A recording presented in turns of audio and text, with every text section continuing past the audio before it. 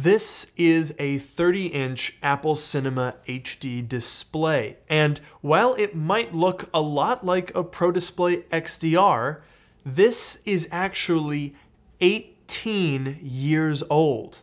That's right, this monitor can vote.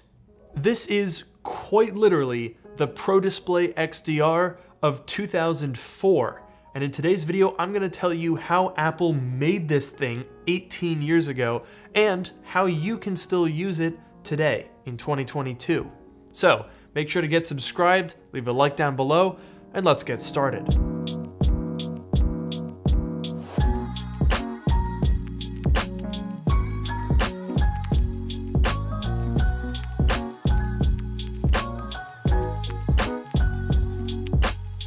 The year is 2004, and most monitors out there look something like this. They're not exactly attractive, but Apple has always really been known at this point for making really good, high-quality, color-accurate displays with relatively high pixel count and density for the time. As of 2004, these were the types of monitors Apple had been making. The Cinema HD display came in sizes up to 23 inches and resolutions up to 1920 by 1080. That was very good for the time, and let's be honest, is still probably the average standard monitor that most people would use with their desktops today, around 24 inches, around 1080p. So Apple was clearly on top of their game 19 years ago. But those cinema displays were using Apple's older design language, and come 2004, Apple was starting to roll out some new stuff. Aluminum was clearly the direction Apple was headed, and so they thought, hey, let's redesign the new displays to match this aesthetic. But just changing the design, adding this aluminum stand and some thinner bezels, that wasn't really gonna cut it for Steve Jobs in 2004. So along came this, the 30-inch Cinema HD display. The largest high-resolution computer display ever, a new 30-inch cinema display. Now, this thing was, and still is, unbelievable to look at, especially when you consider that this is the better part of 20 years old. In fact, I'm sitting at an extreme angle. I'm at like 160 degrees, and the colors are not shifting at all. This is really, really impressive. The kind of color accuracy and viewing angles that wouldn't become industry standard until a decade later. But more importantly, Apple didn't want to sacrifice the picture quality when blowing up a display to a size like this. I mean, it's one thing to take your 1080p panel and blow it up to 30 inches, but your pixel density is going to suffer. So this monitor from 2004 has a resolution of 2560 by 1600. That is pretty darn impressive. And it has a pixel density of 100 pixels per inch. Now, yeah, that's not Retina quality exactly, but that's pretty much comparable with many desktop monitors now, and those aren't 18 years old. But the real question is, how in the world did they push the equivalent of a 13-inch MacBook Pro's Retina display 18 years ago?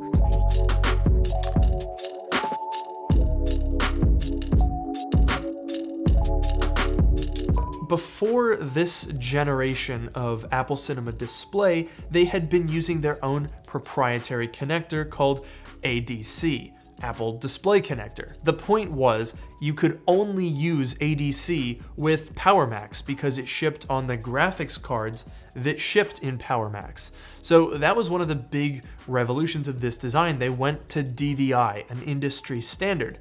However, when it came to the 30-inch cinema display, there was a problem.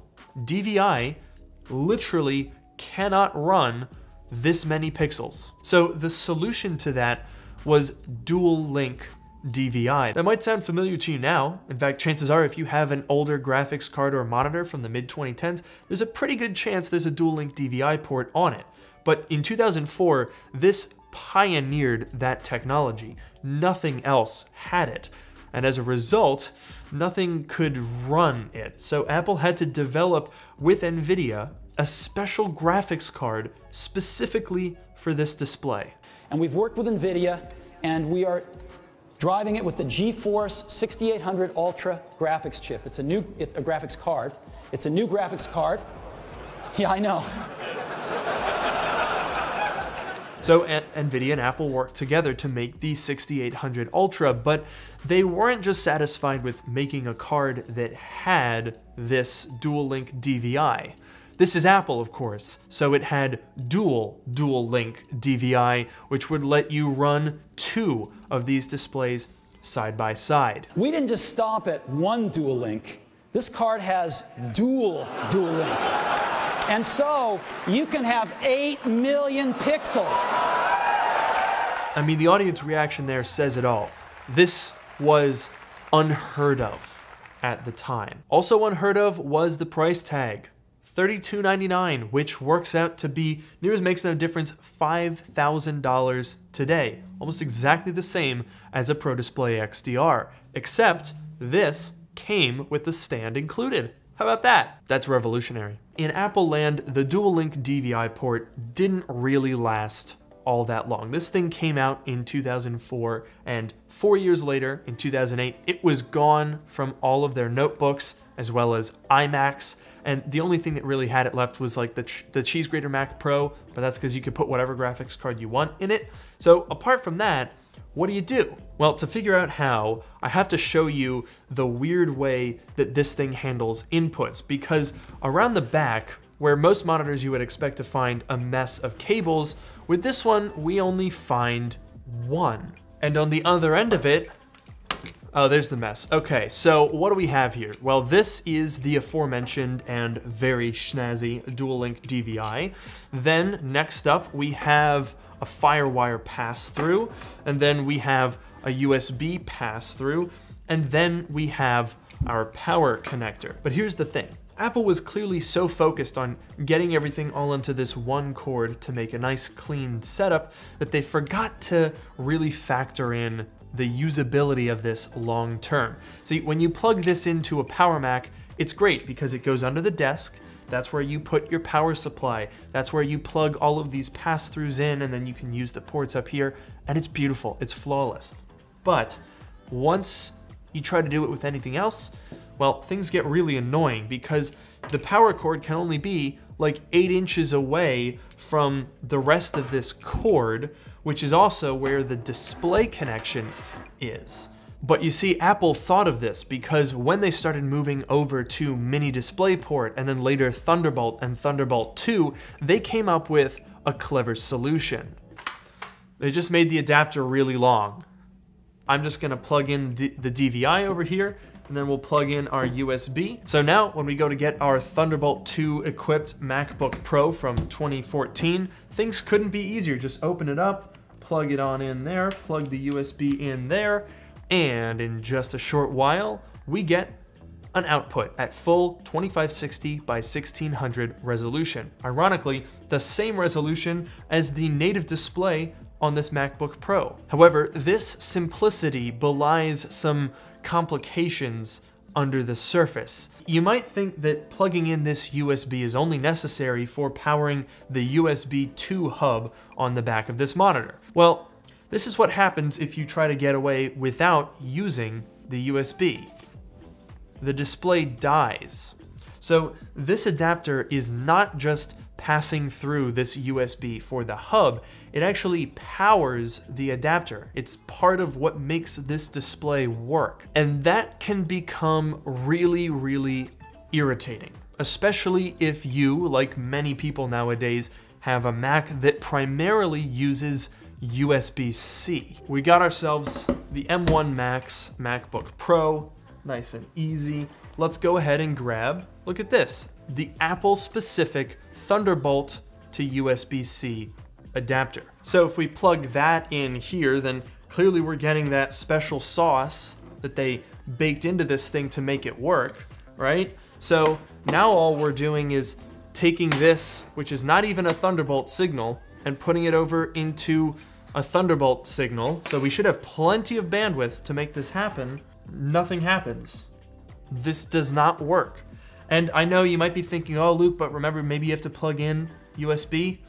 Nope, doesn't work. So at this point, when working on this video, this was really just starting to piss me off because this is a really cool old display that looks really great, and I really wanted to use it, but I just couldn't find a way to use it with a modern machine until I finally found this adapter on Amazon.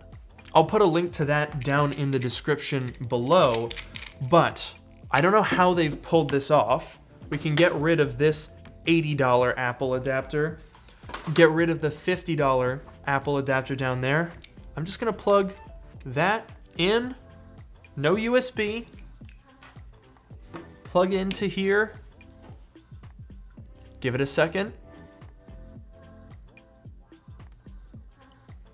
and look at that. We now have the gorgeous 30-inch Apple Cinema display working with an M1 Max, the latest and greatest. And I tested out this adapter on older Intel laptops with USB-C. I tested the M1 MacBook Pro, it works. So with all that being said, would I recommend buying one of these now in 2022? Well, I mean, it's a very specific use case because when you buy a monitor, you expect to be able to plug most things into it, but that's definitely not the case here. So you'll have to do your research. The thing is, I only paid 200 bucks for this display. I think it was 250 because I had to buy the power adapter separately. And then it was another $45 for the dongle that worked with this display. So I guess you're looking at around $250, $300 to get this thing hooked up to a modern Apple Silicon MacBook. And honestly, that seems like a pretty good deal to me. I mean, I'd rather spend the money on this monitor than on a RAM upgrade in the MacBook Pro. This seems much more useful. But I am curious to know what you guys think. Is this a good deal in 2022? What do you think of the 30-inch Apple Cinema display? And as usual, make sure to like, comment, and subscribe, and I'll see you guys in the next one.